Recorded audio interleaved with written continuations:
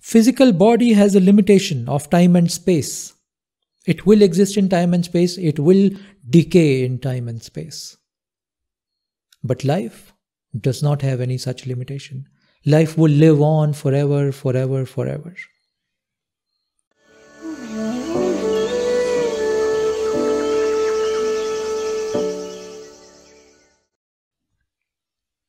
What are we fearful about?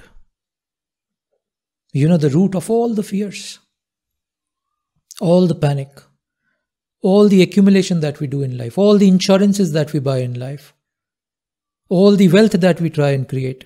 You know the root of all of that? Immortality.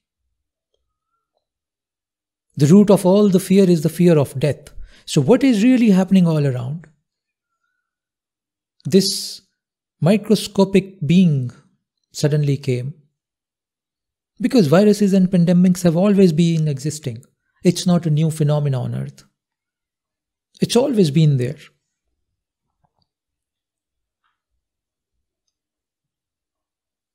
But the message is very important. We are fearful because we do not want to die. None of us. Nobody wants to die. Is this a bad thing? Absolutely not. Absolutely not. So, why we do not want to die? Because inherently, friends, nature has created a sense of immortality within us. Hear this out, this is important. Every life form in its DNA has an inbuilt imprint of immortality.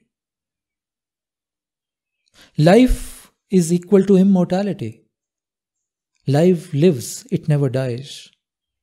It changes its form. Immortality is built into our DNA.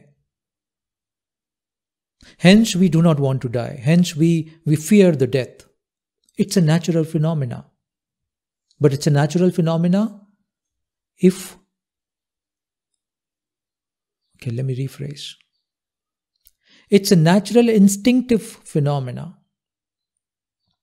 If we are only a natural instinctive being, then this phenomena is fine.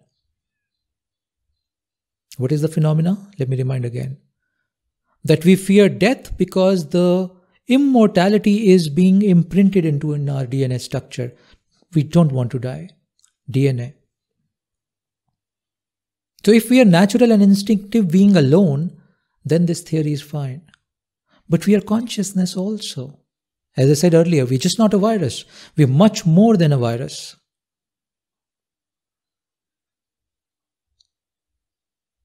So, immortality is built into us. If we are only an instinctive being like an insect or like an animal, then we would forever run away from death and we want to save ourselves from death and we will always live in fear of dying if we are only instinctive being. But then nature did something phenomenal with us in our consciousness. It also told us, partly as animals, partly as conscious beings. As animal, it told us that procreate. So we procreate. We produce children, where the DNA gets transferred into another life form.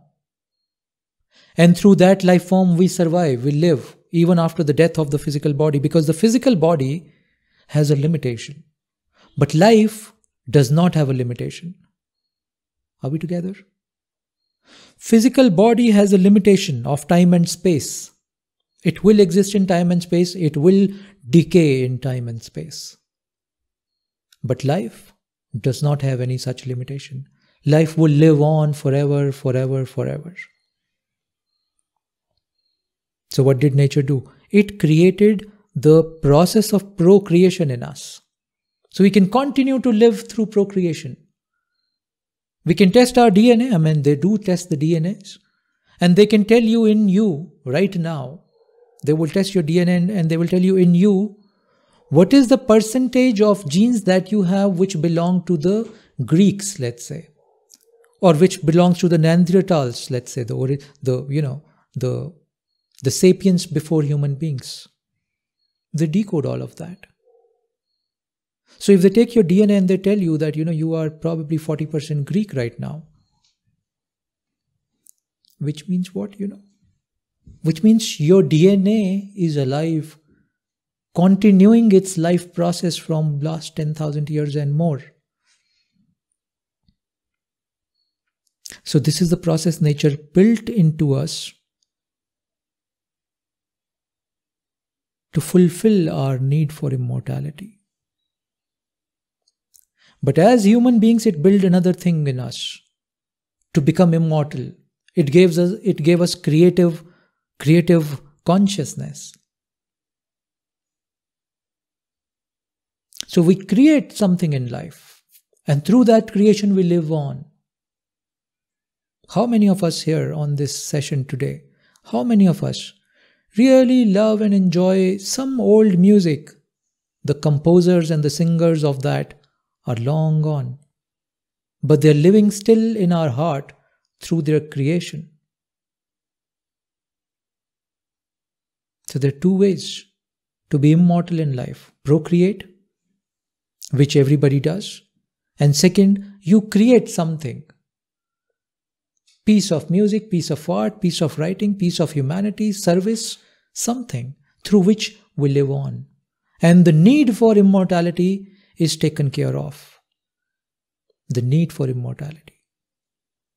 But instead of doing this creative process, what we are doing is we are trying to protect this biological form, which has a limitation of time and space, which no matter what we do, we cannot protect. Or I won't say we cannot protect, we cannot keep it together forever. Are we together?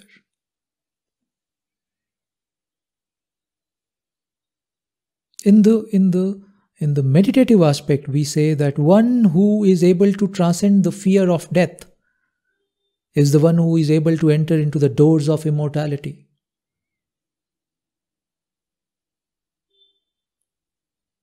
Yeah? So understand these two phenomena as I talked about.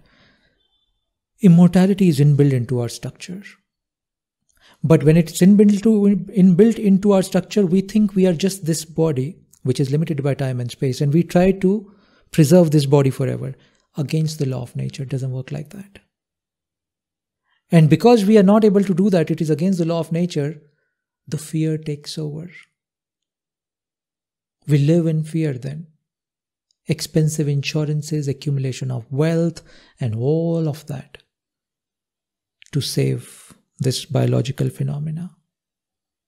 And we never put any thought, any energy, any attention into creation. Let us create something. Let us create something which will live forever and ever, even after the physical body is gone. And some of us who do that by way of procreation or by way of creation, we do another mistake there. When we procreate or when we create something, we get attached to our creation. We get absolutely attached to the children that we produce. We get absolutely attached to any piece of art, any piece of creativity that we bring out. We get totally attached with that. My music, my book, my painting, my architectural design, my child, and the rest of it. And the moment we get attached to our creation as life form or as creative form, again we give rise to the fear. Because what I am attached to, I am very fearful about that. I do not want to lose this, what I am attached to. I do not want to let go of this, what I am attached to. Fear takes birth again. Do you see the loop here?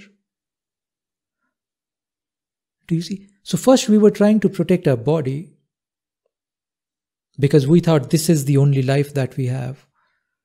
And the immortality principle is built into our DNA. We were suffering. Then we said, okay, through procreation I live on. And through my creativity I live on, but then I get attached to that. The fear comes back. I suffer again.